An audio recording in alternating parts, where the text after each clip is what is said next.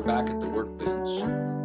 Dad brought over a ruler that measured in increments of 30 seconds, which is easy enough to convert to 64ths. With this, we were able to dial in this carburetor just a little bit more, just to make sure that this thing had the best possible chance of working when we installed it a little bit later today. This, of course, involved a little bit of disassembly of all of yesterday's work, but we got it all back together, a little bit more dialed in, and got it set up to install.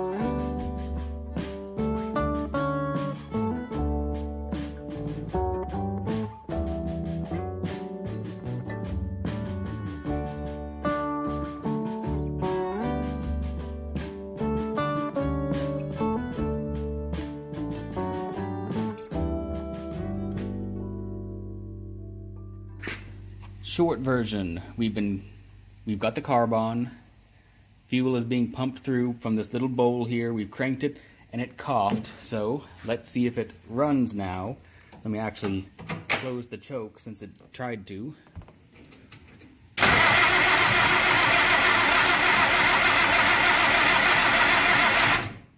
Maybe it needs choke.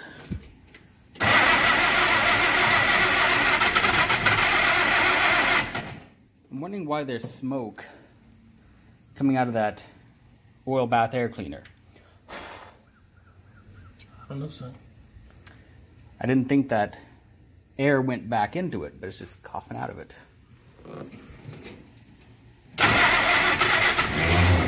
Oh, come on, starter.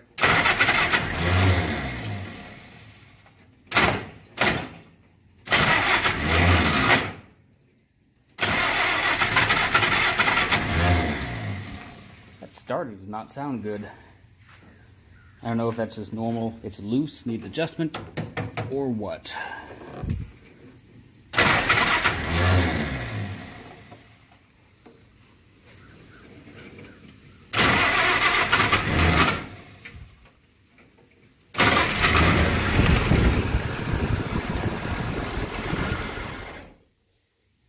Well, that was something. Does it still have fuel down there? Yeah, it needs a little more. I don't quite know how much choke we need at this point, but it was no, we doing don't need something. any choke. Just leave it open. It's open. I think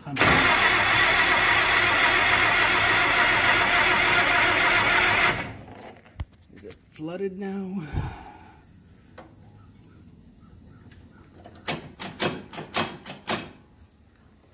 Don't know if it just needs a couple pumps or something.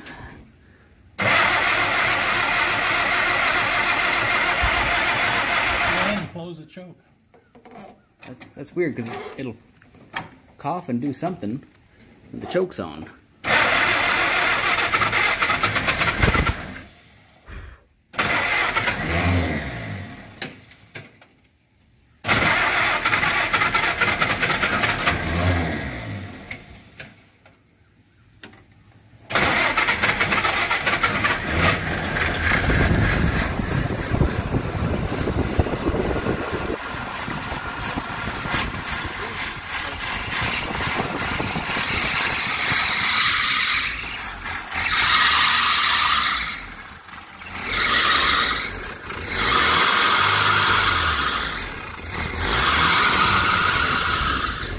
That belt is awful. Today ended up being another mix of success and failure. We got it to run for like a good 10-15 seconds, but it's not staying running, and we're not quite sure why. It sure smoked a lot, and the smoke was coming out of the tube there off the oil filler. My brain is just... the proper term for that escapes me right now. The oil filler tube is... There's a rubber pipe off that. That was just coughing all kinds of smoke up through the intake here, or the air pipe here, from crankcase pressure. Now, that's not exactly unexpected. It's the engine's been sitting up for a while, and you can put all the oil you want down the cylinders, and it'll probably still, I mean, once it burns that off, it'll probably still smoke a little bit until the rust is knocked off and the rings reseat themselves, as long as they're not stuck. In our case, we were looking around to see what might cause it to not be able to run, to idle, and we came across that if that PCV valve right there is clogged, then when you've got too much positive pressure in your crankcase and it's not properly ventilating out, it will actually cause idle issues. Based on the condition of that carburetor and how much soot, I guess, was on the inside, that seemed to be a possible culprit there. So we did go ahead and pull the PCV valve off. It's actually, in this case, like 4 major pieces. The 90-degree angle, of course, this little adapter, the PCV itself. Let me actually get the camera here. The PCV itself, which actually is 2 pieces. There's a seam here. We couldn't see it until I wire wheeled it just to clean it up. And then, of course, that screws into the manifold. You take that off, and there's a spring in here and a little dome-looking piece. The thing was almost completely solid with just burnt gunk. It was bad. And that didn't happen overnight. It looked like it had been that way for a very long time. So we disassembled it, cleaned it thoroughly, cleaned out the inside with a brass wire wheel, one of the little tiny ones. Cleaned the fittings and everything, and that seemed like it was, gonna help us out, but we can't get it to fire again. And I'm not sure why. The battery at the time had a lot of good power to it. It ran down quite a bit, unfortunately, but that happens. Took the thing over to get a charge on it, and yet it wouldn't charge. Said it was already at 12 volts. That's just, I wonder if we now have a starter problem. Because it was really sounding, the engine was trying to crank, and then it was slowing and slowing and slowing down like a dead battery. I don't know.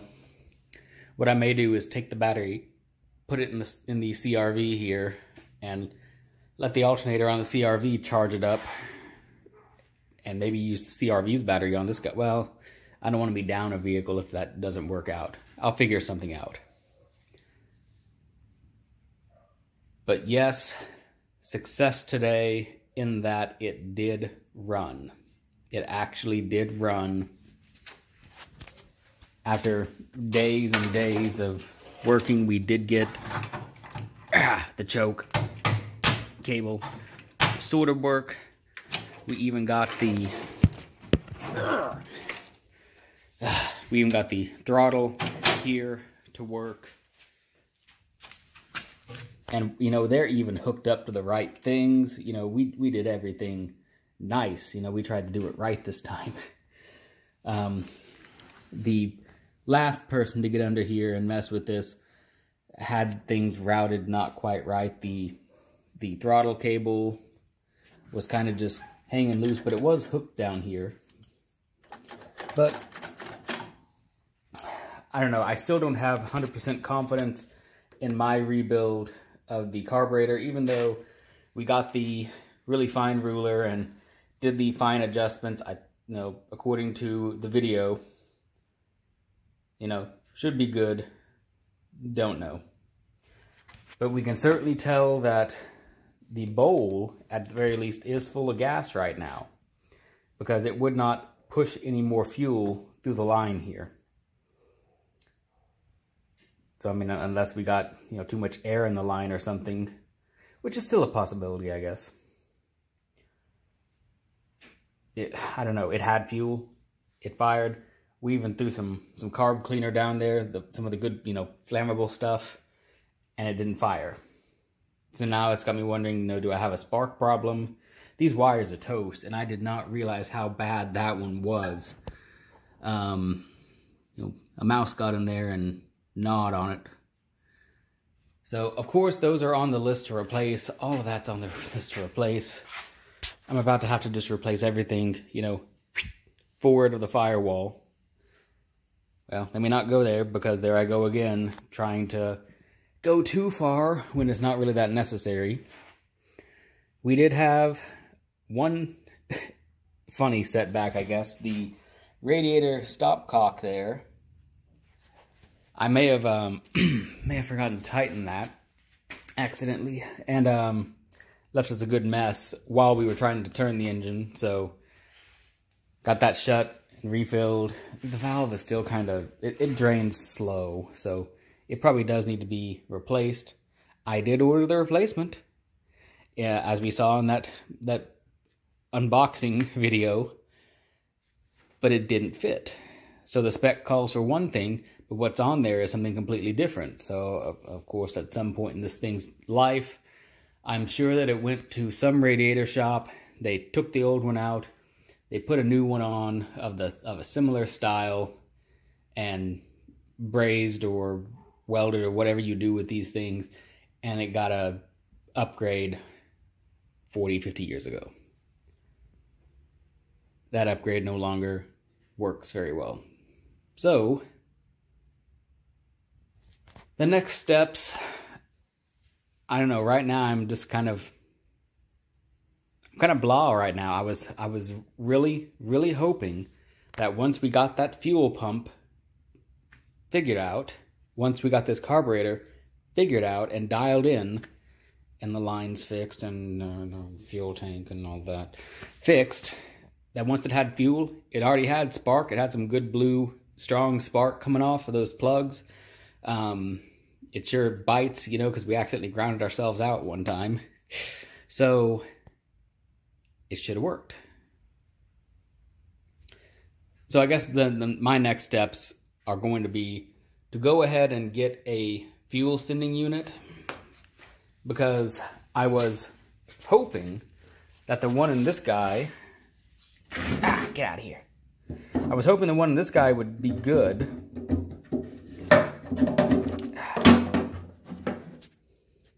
I don't know about you guys. I don't want that in my gas tank. Also, the thing didn't move. I actually wire wheeled it just to get some of the nasty rust off it. And in the process, this thing actually came loose and started moving again. But this screw here looks kind of welded or soldered or something. But you can't screw it down to anything because there's nothing to screw it down to. And something's a little bit loose in there, so this thing's obviously toast. And I could not get... I was going to make another gasket just in case I could use this one, but that gasket will not come off. It has welded itself to this tank. So, not only is the tank just done, the cinder's done, the only thing I was able to salvage was this nice cap. It's a little bit on the dented side, but it actually... really... Are these supposed to be able to ventilate? Because it might be too tight. Maybe that's why it's all dinged up. Maybe it seals too well. Yeah. So that might get replaced. I might just pick up the cap just to be sure. So we basically, at this point, we're going to have a whole new fuel system on here, and it still doesn't run. Great.